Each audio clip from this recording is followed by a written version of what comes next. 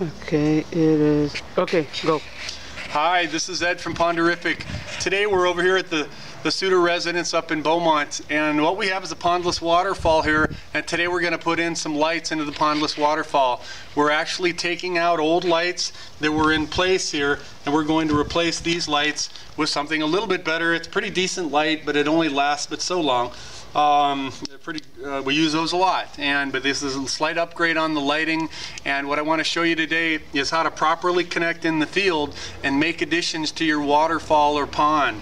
These are a light, it's called the Vista Professional Aquatic Submersible Light. It's a model 4217, comes from Vista.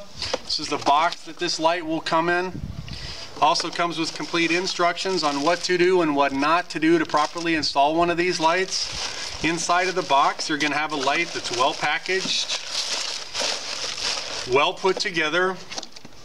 Comes with a little small package that has a lighting baffle plate and some grease-filled wire nuts, or I should say some silicone-filled wire nuts. Those are fine in the field. Most people use them.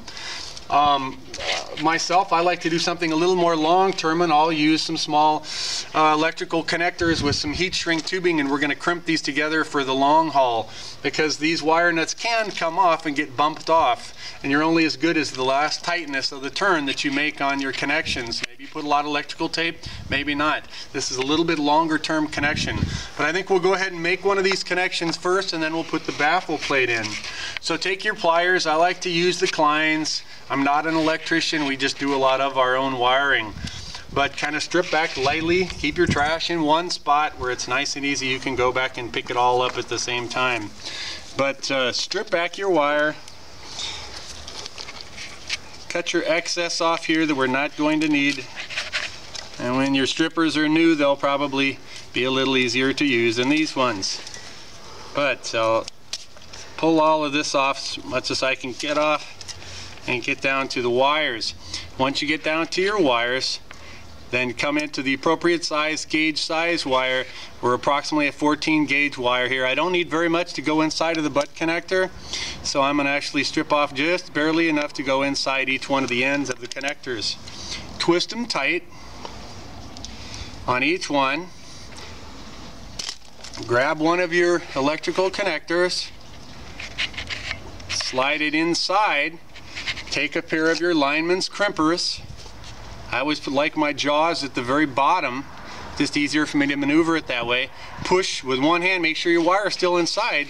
Push in, crimp down, hold it really tight, throw a second hand on it, crimp it down. It should be so tight you have to push it away from the jaws. Okay? And you know it's not going to come off.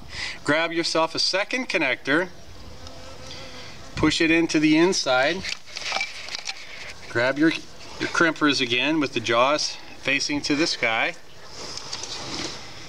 Push your wire in back inside and push down again and give it a double push. Okay, now take a little bit of your heat shrink tubing, and enough to easily go over the size of your connector, but then a little bit in addition to it, because you're going to crimp that down. I mean, you're going to heat shrink this around with the small butane lighter, and you want to know that you've got enough to slide, as we're going to do right now. The next step is to go ahead and slide your heat shrink tubing all the way around your electrical connectors. So push this through. Should go all the way through. Sometimes it takes a little coaxing and a little pushing and shoving to get this to go through.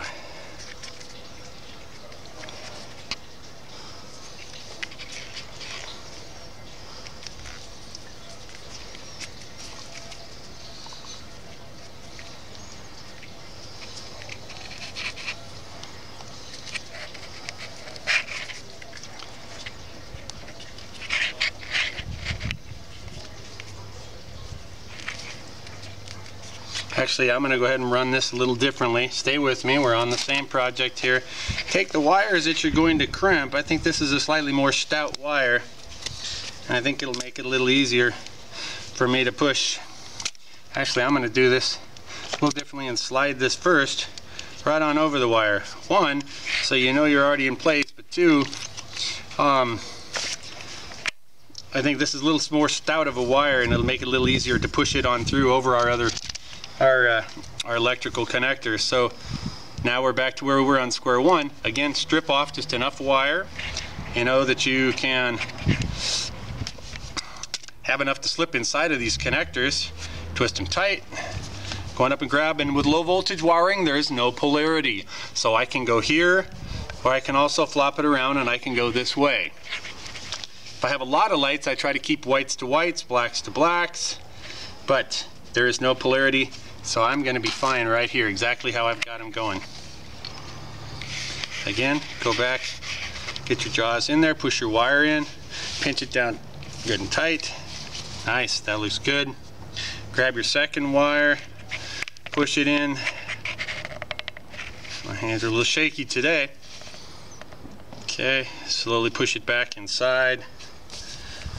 And grab your jaws of your crimpers. Crimp wire down good and tight. Okay, what we've got now is a connector that is good and tight. But this makes it a little easier with this kind of wire because it's a little stouter. Just a little easier for me to slide it right on up over than the other wire that we were working with.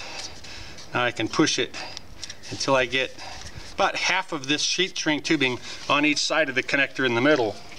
Take your butane lighter, and hopefully there's no breeze like there isn't today. And if you take your lighter,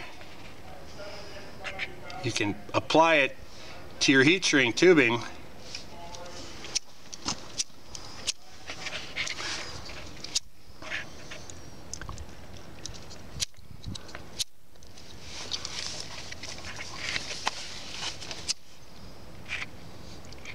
Can you capture it, Rick? Mm-hmm. Come all up and down the length of your tubing.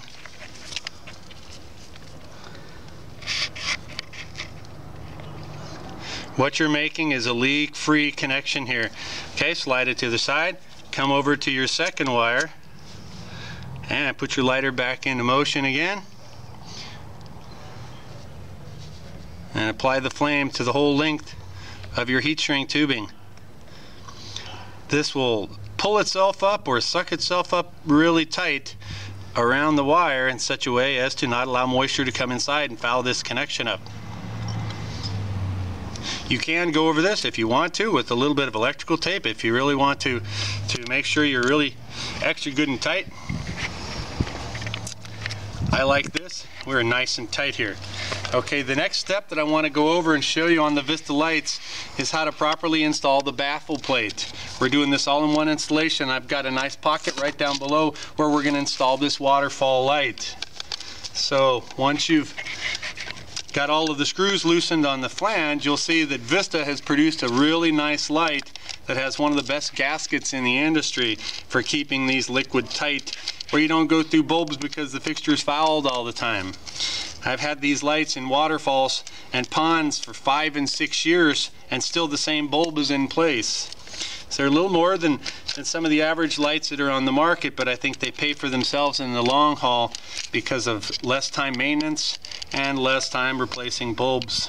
Not to mention the cost of the bulbs or the repair technician that's coming out to do the work for you.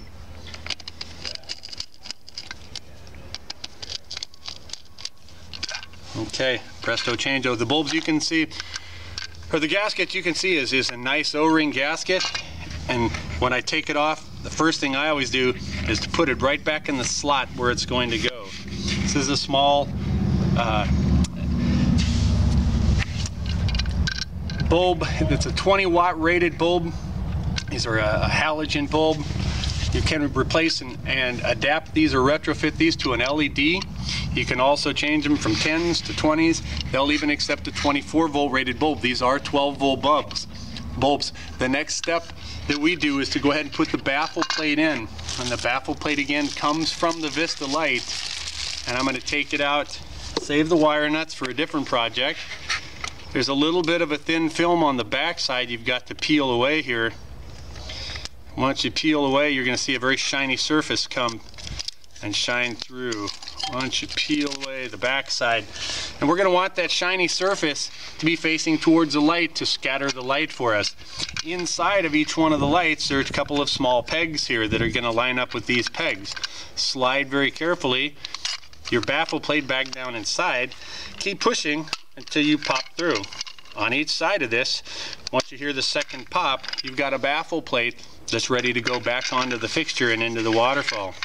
The next step is to carefully line the cover of your aquatic light back onto the top. Take your trusty screwdriver, and just like applying a tire rim back onto a trailer, do it in a star pattern, one little bit on each side at a time, or crisscross, applesauce, whatever you want to call that. And I wouldn't recommend using any electric devices on this, small cordless devices. You'll over tighten them and strip the threads. It's best to always tighten stuff like this with the small screwdriver, and until they're hand tight. You see I'm finger tight right now. Give it a little tiny bit extra over and above finger tightness, not too much. Come to this side once more, a little bit, and finally here, and just a little tiny bit. That's all we need. Now this light's actually ready to go and get tucked into a pocket, and I've looked for a place on this waterfall where I think this will have the maximum impact, and there's a small alcove or a little cave right in here. This light's going to slide nicely right into this pocket. Okay, whoever built this did a good job. Actually, we came in and kind of rebuilt what somebody else did, and I specifically created a little alcove, a little cave for this light to sit in really nicely. And we'll partially hide it with a couple of rocks so you don't see much of the fixture, and especially hide the wiring. Once you got the big rocks in place, you can push some little ones in there. And what you've got, once you get all the trash out of the way, is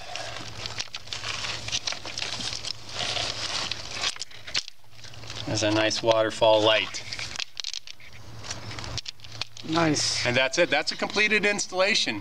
And I want to thank you for coming to check out Ponderiffic Landscape Construction and Design on this episode of Landscape Lighting. Have a great day.